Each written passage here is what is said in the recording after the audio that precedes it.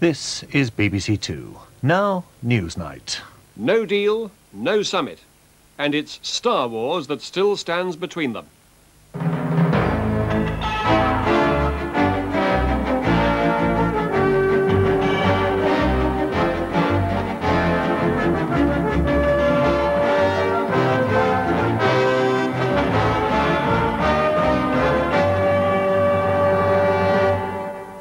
Good evening. It's almost like that meeting in Reykjavik just a year ago.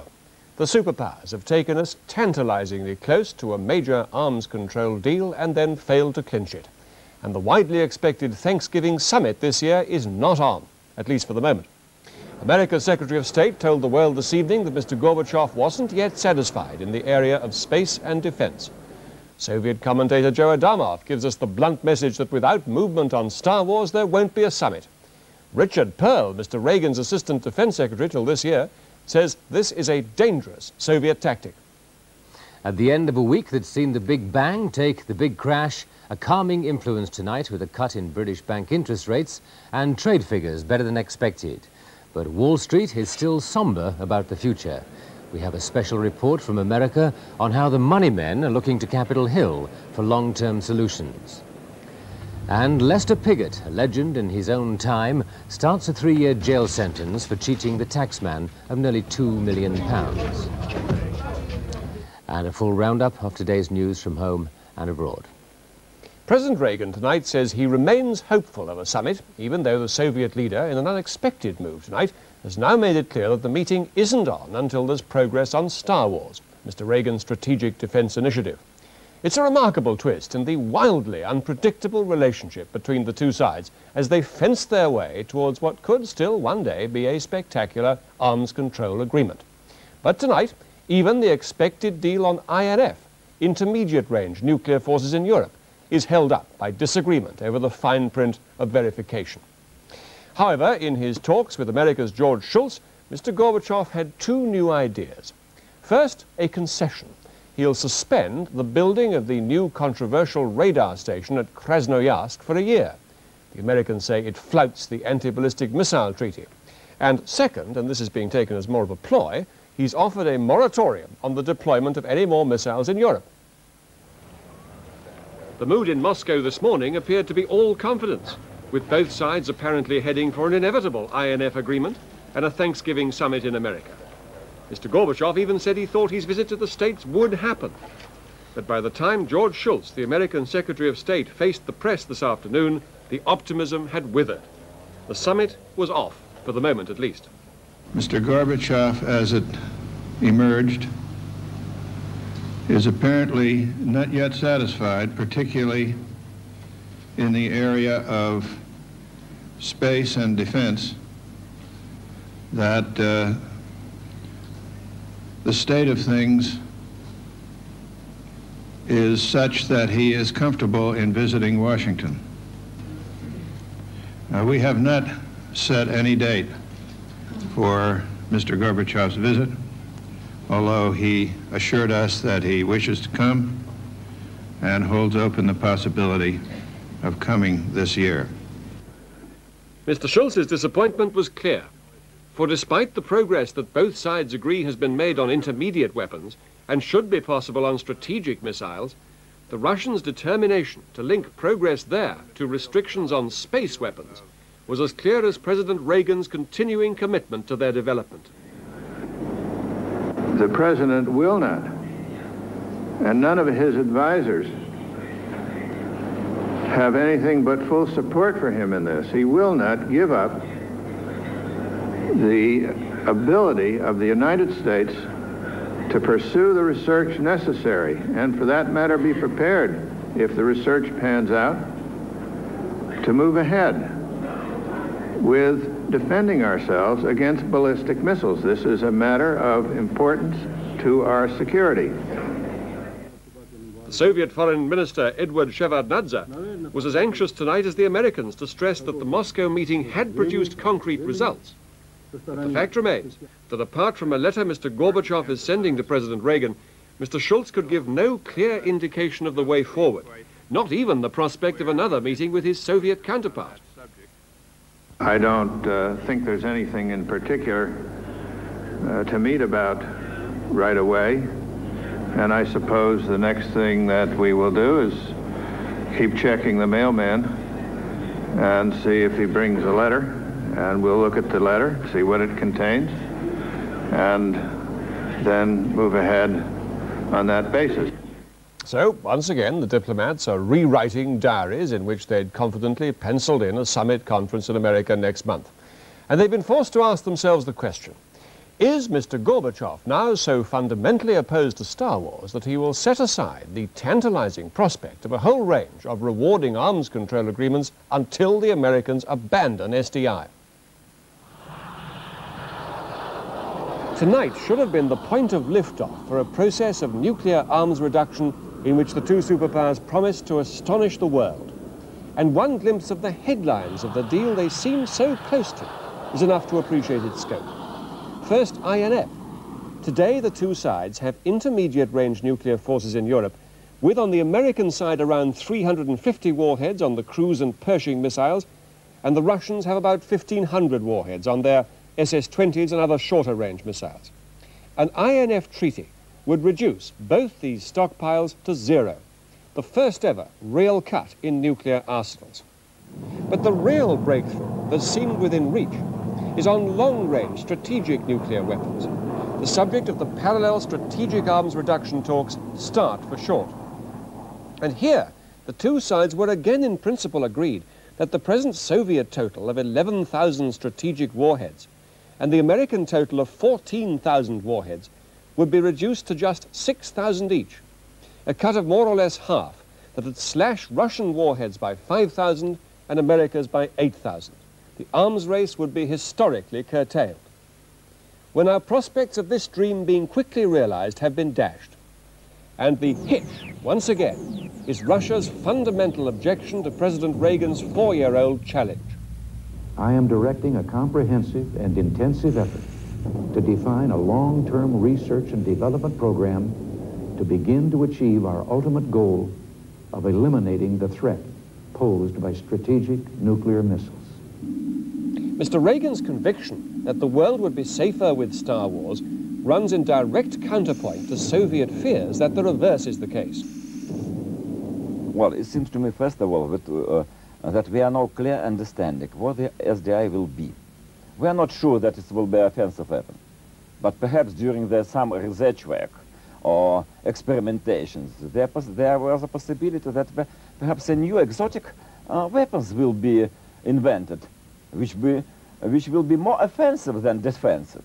That is why it seems to me we need a clear understanding what will be the SDI, what the SDI will be, and after that, it seems to me, we must decide what to do. And so Star Wars, Mr. Reagan's strategic defense initiative, has dogged the superpower arms control process ever since Mr. Gorbachev took power. And he's played it for all it's been worth, sometimes playing it up, sometimes down.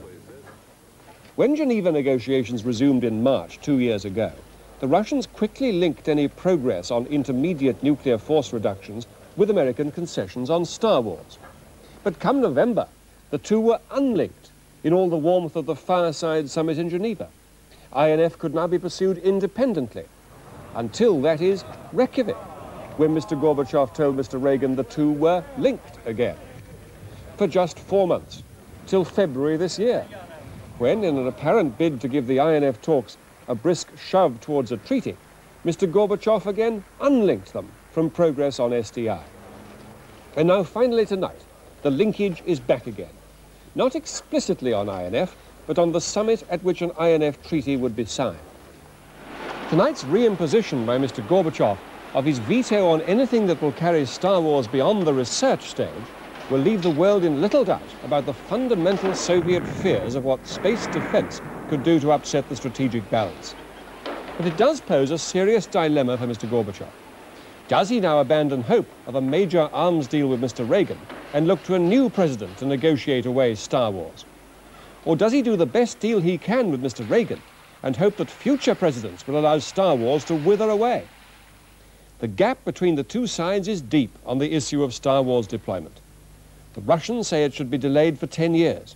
The Americans say either side should be free to deploy after 7 years. But even more fundamentally, the Russians would allow only research during that period.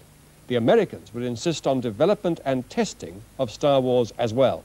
The main difference between the U.S. and the Soviets on SDI today is the future of the ABM treaty. That is a treaty which bans defenses. The Soviets want to continue that treaty. The Americans want, after 5-10 years, to deploy defenses.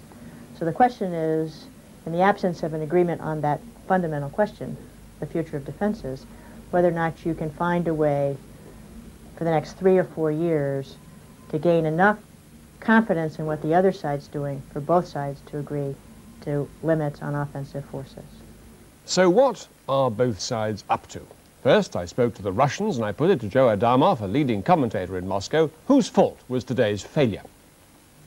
Well, I don't consider it a failure. I think some advance has been made. I think both sides are more or less satisfied because a step has been made forward. The sides have come closer. And I think with time, we will be signing the INF treaty and, I hope, the treaty on the cutback of strategic arms. But Mr. Schultz clearly went to Moscow hoping that you would tonight be announcing that there'd be a summit, that you had an INF treaty in the bag, and that we could look forward now to perhaps other massive arms breakthroughs in the next few months. No one would want this more than we, Peter, I assure you. You see, the INF treaty, I suppose the biggest stumbling block is verification. We were always accused of not wanting on-the-spot inspection. We want all-round inspection of the places where the INFs are produced, the ranges where they're tested, where they're deployed. We want verification of their destruction, of the stockpiling of the warheads to see what's going to be done with them. In other words, we want an all-round verification connected with it. Judging by what has been written by military experts previous to this meeting, it seems that the American side did not want this all-round verification, which we insisted on. So there is a... Right, so yes. there is clearly a hitch on verification of the INF treaty, which is still holding matters up. But let's talk about the more broad problem about what you seem to be saying about the summit and Star Wars. Are you now saying to Mr. Reagan, look, never mind the detail on verification INF, we must sort that out, but we will not have a summit with you until we have concessions on Star Wars, is that right?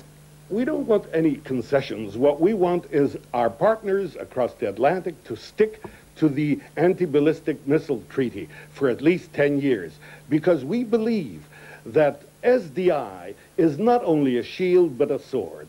Any military man on both sides of the ocean knows that it can, through weapons in space can strike at objects on the ground, on the surface of the ocean, and in the air. In other words, it is not only a shield, but it is a sword. And if we're going to limit strategic arms on the comparatively small area of our planet Earth, what the Americans want is to continue, actually, the arms race in this enormous, unlimited space outside of the Earth. In other words, the unlimited vastness of space.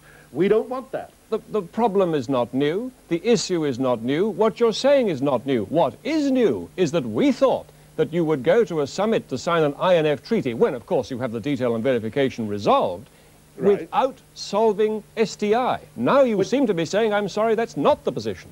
Yes, you see, but if you read Mr. Gorbachev's speeches of late, you will see that he has constantly said that these two things are very closely connected, you see. I think we have made enough concessions in the past. We have unpacked the package of Reykjavik. We've taken out the INF and the shorter-range missiles. We have agreed to scrap the missiles in Asia. We have agreed to close our eyes to the so-called deterrence of Great Britain and France.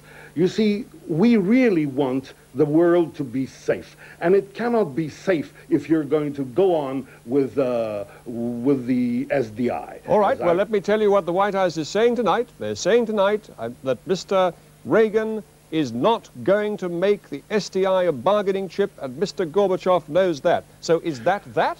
You see, if Mr. Reagan does not want to stop his SDI from going ahead, in my personal opinion, that means he does not want a true stop to the arms race. He does not want to stop the arms race from developing into space. It'll not be the development of a shield, it'll be the continuation on a much grander scale of the arms race in space. If that's what he wants, I don't think the people of the world will support it. Well, let me finally put to you what one leading diplomat here in London said to me tonight. He said that this is absolutely typical Soviet brinkmanship. They'll change their minds in a few weeks' time. We'll have a summit before Christmas.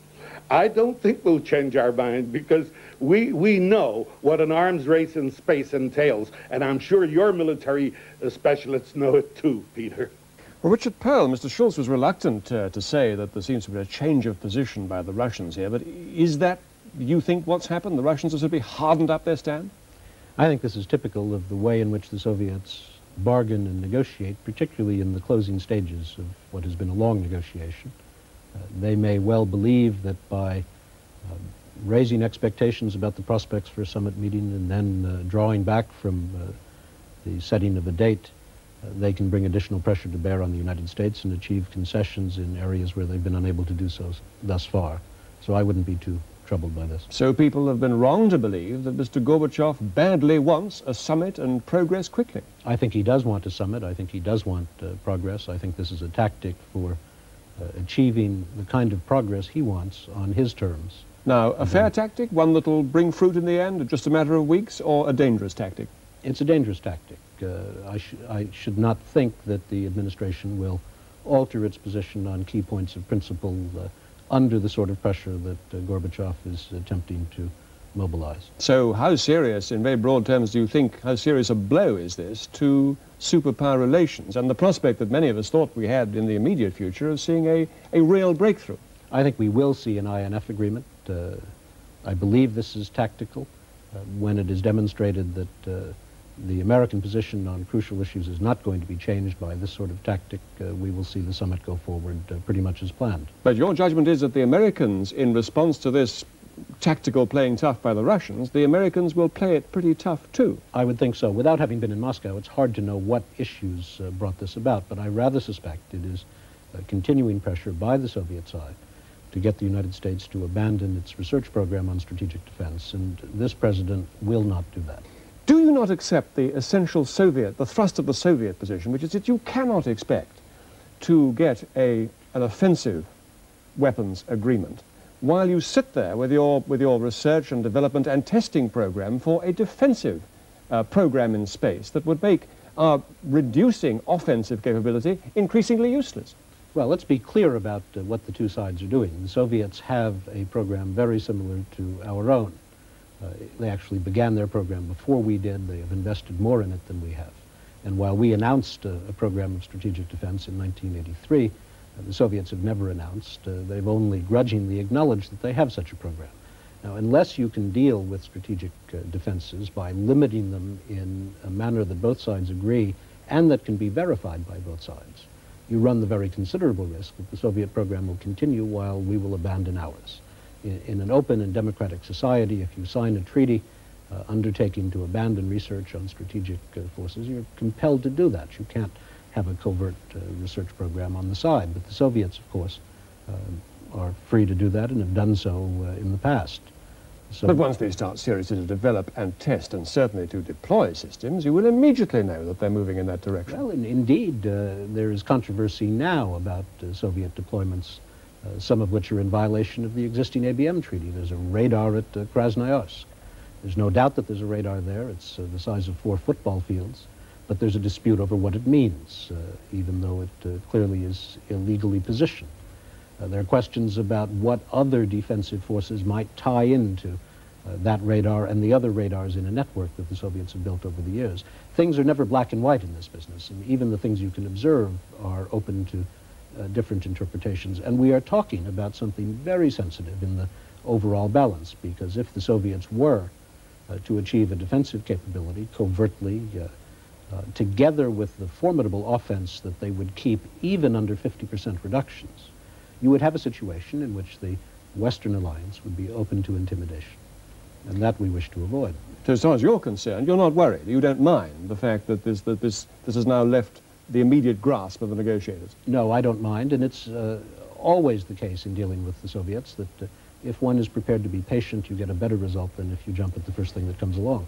All that you've said, however, notwithstanding, do you recognize that you do now have a new Soviet Union to deal with in the time when you first took office yourself and President Reagan took office, and that there is here, in spite of this tactical end game that may be going on at the moment, a chance of a real breakthrough in superpower relations? Well, I hope so, but while there are changes taking place in the Soviet Union, and Mr. Gorbachev is trying to improve the desperately failing Soviet economy, we have not yet seen any decline in the Soviet defense budget. The missiles and aircraft and howitzers continue to come off the assembly lines at the rate that we saw before Gorbachev. They continue to intervene in places around the world, fomenting instability wherever they can. So in its international dimension, we have yet to see a significant change in Soviet policy. So what do you say to those who suggest to President Reagan and people in the administration that one needs to help forward the reform process in Russia by making perhaps more concessions to the Soviets in arms control and other negotiations than one would have made 5 or 6 years ago? I say they're wrong. If what we want to do is achieve changes in Soviet international policy, which is after all our first concern, together with human rights, then I think we ought not to pave the way for them to avoid difficult choices. There are those who believe that the Soviets are driven internationally by a failing economy, by shortages of hard currency and scientific and technical resources. If that's true, then bailing them out of their economic and scientific and technical problems will enable them to continue very high levels of military investment without making needed reforms. And I'd much rather encourage the reforms by letting them make the kinds of choices we in democratic countries always have to make between defense budgets on the one hand and social budgets on the other. Right. Now, at the end of it all tonight, where are we? Have we now lost the prospect, do you think, of anything much more than an INF treaty in the time of President Reagan? Well, I think an INF treaty, together with some other less important agreements, some would say marginal agreements, is all that was ever in prospect for a summit this year. The differences on how to compose 50% reductions and on the treatment of strategic defenses are too great to be surmounted in the short period of time before the end of the year. And it's important in these matters not to rush. It's difficult enough to do it right when you have all the time you need, and it's virtually impossible to get it right if you're working against an impossible deadline. Richard Pearl, till this year, President Reagan's Assistant Defense Secretary.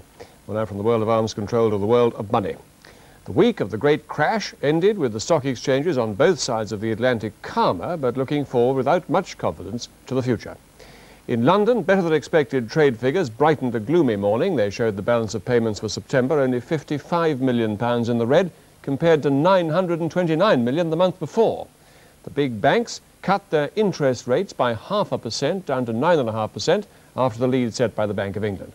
But for all that, the FT100 index closed down 38 points at 1795.2, and the city found itself counting the cost of the most turbulent week in living memory. The market, it's 25% or so down compared with a week ago. Investor sentiment is extremely fragile. There's no confidence yet returned to the market. And I think a lot of opinion forming will be done over the course of the weekend and to ready for another firefighting operation early next week. When the London markets open again on Monday morning, their attention will once again be anxiously focused on Wall Street, which has dictated the pace on the world's markets all week. Today, the situation there appeared to be stabilizing, with the market refusing to be stampeded by losses in London and earlier in Tokyo. But there is no doubt that deep concern remains about the state of the American economy and about the political will in Washington to correct it, as Will Hutton now reports. Downtown Manhattan at 8 a.m. this morning. New York stockbrokers and investment bankers are assembling for the last day's trading in a week most believe they'd never see. The week they're already calling the crash of '87. Volumes of shares traded on Wall Street have broken new records, and so have the daily swings in share prices, more violent than anyone could ever have dreamt. It's disconcerting, it's embarrassing to be involved in these markets where it almost seems to be lunacy. I thought at one time as a forecaster that one could rely on certain things and that we had the parameters pretty well in place. A bad day in Wall Street used to be down 50 points on the Dow Jones Industrial Average. Now, after Black Monday or Blue Monday or whatever it was, down 500 is even possible. It was terrifying because the market was sending an extreme warning signal about the financial system and potentially the real economy. And that warning signal was so loud and so overwhelming that if you show me someone who said on Monday night he wasn't worried, I'll show you a liar. When a stock market falls by 23% in a day, there are bound to be casualties, as firms are left holding shares worth very much less than they paid for them. Already, some small brokerage houses have ceased trading, and some of the small specialist market makers have been taken over to bail them out of trouble. Hundreds of millions of dollars are rumoured to have been lost by risk arbitrages and some of the corporate raiders. And there are rumours even around some of the biggest and most prestigious names in Wall Street. They might be in difficulty. Their share prices have more than halved. This is a financial system under stress. Okay. Thank you. Very welcome. Harvey Eisen is the 43-year-old president of last year's best-performing American mutual fund. In British terms, a unit trust. All week, his switchboards have been overwhelmed by phone calls from investors wanting to sell their units in his fund. And when they sell, Mr. Eisen has to sell in turn to raise the cash. Like other mutual fund managers, involuntarily adding to the panic. He agreed to be interviewed, but only with his phone lines open. Hello. I don't have to speak to her. You just tell her that we don't know, we have not heard that rumor, and there's no reason for us to believe that that's the case. There's nothing I can add to it. Okay. Sorry. What rumor is that? That the stock exchange is closing. The stock exchange is not to close. It is just to close early for 3 days to allow brokers to catch up with the backlog of paperwork. Mr. Eisen remains highly apprehensive. The people that I know that have been very successful in the business, that are considered to be the best in this business, are all either terrified, scared, confused, immobilized. There is not one person that I know, maybe one, but I don't think there is one, that can rationally, in a lucid, calm way, explain what has happened, because these investors have been taken by surprise.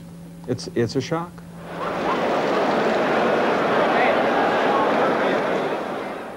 To calm the markets, the American authorities have taken a series of measures. The Federal Reserve, America's central bank, has said it will supply cash to whoever needs it. Interest rates have been cut, and the New York Stock Exchange has requested that computerized trading be restricted. Automatic sale of shares by computers, it said, has made this week's gyrations much worse. I don't think humans sold the market like that. I think it was computer programs going on a rampage. Suddenly the arithmetic all said sell stocks no matter how much a human might like them, sell them, IBM, DEC. And fortunately, it seems as though the exchanges are moving to regulate that, to eliminate program selling. So maybe that'll calm things down. There's another view. Computers alone don't cause 500-point falls in stock markets. All of the financial markets of the world are signaling a strong vote of no confidence in the approach which the key Western nations are taking to managing our way through these familiar but large problems of the U.S. budget deficit, the trade and balance of payments imbalances, the third world debt crisis, the growing external debt of our country, and the like. All this week, pressure has grown on the president for action. Action to cut the U.S.'s budget deficit. It is the build-up of public debt over the Reagan presidency without accompanying investment, say Democrats and Republicans alike, that has weakened the American economy. Now the deficit must be cut.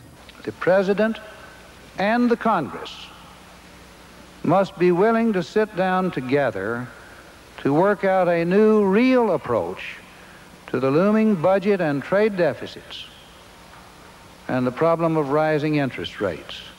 I've been saying in every speech I give that deficit is public enemy number 1, 2, and 3, and I think now we can say it even with more credibility. Ladies and gentlemen, the President of the United States. Last night, at only his third press conference of the year, President Reagan tried to field the questions that had arisen all week. He has built his presidency around reducing taxes, but given the urgency of cutting the deficit, he signaled a change in direction. He is now prepared to negotiate a deficit reduction with Congress, and everything is on the table. This situation requires that all sides make a contribution to the process if it is to succeed, and that a package be developed that keeps taxes and spending as low as possible. But would he really end his veto on tax increases? President, I've listened to what you've had to say tonight, and it is still not clear to me that you will accept and agree to a budget compromise package that contains higher taxes. Will you?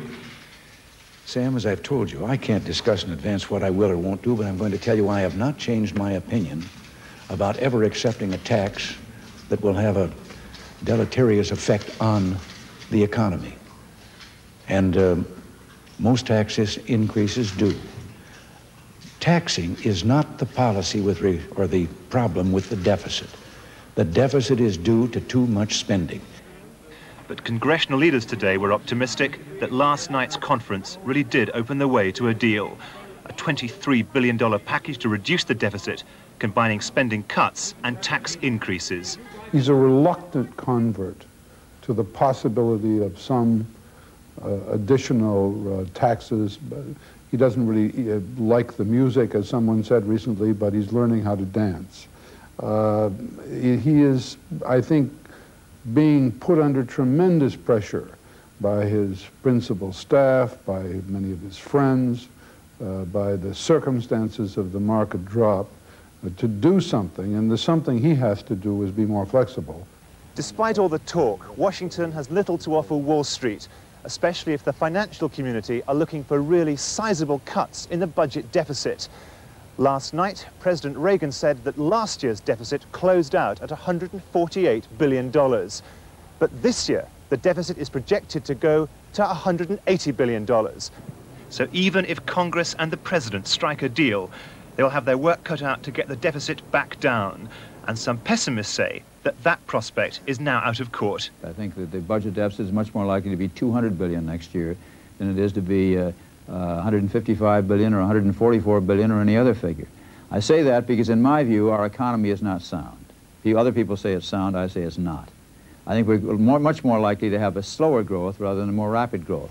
Our economy is now in the 5th year of recovery. That's the longest peacetime recovery in the history of our country. We've never had a recovery that long. Why have we had it? Because we've had enormous deficits that have stimulated the economy.